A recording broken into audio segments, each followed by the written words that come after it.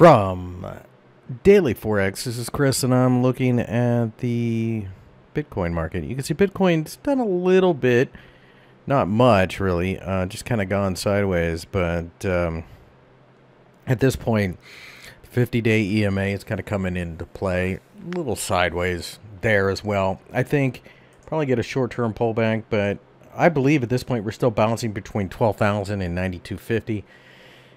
I did some Litecoin research for a private client earlier today, and it was interesting because when you look at the Litecoin market, it looks horrible. Monero looks okay. It doesn't look too bad. Bitcoin has been rallying this whole time, and then, over the last couple of months going sideways.